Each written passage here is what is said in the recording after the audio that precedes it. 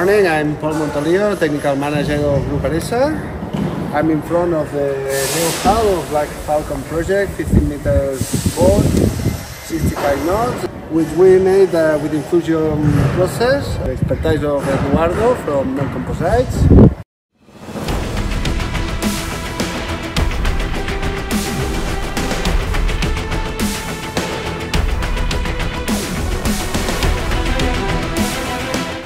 Hello, my name is Eduardo Galofre. I am CEO of Naval Composites. We've been into the composites industry for more than 30 years, designing, calculating, and providing materials and solutions for the composite industry. Our latest job is coming from ARESA Shipyard, and we are helping them on the resin infusion of a fast RHIB boat. Our company has received from ARESA Shipyard the drawings so that our engineering team can develop the amount of materials required for the construction. So we can calculate the amount of materials, we can calculate the consumables needed, and we also can estimate the weight of the structure. With these drawings, we can also provide the kitting for the foams that are going to be used during the manufacture of the boat.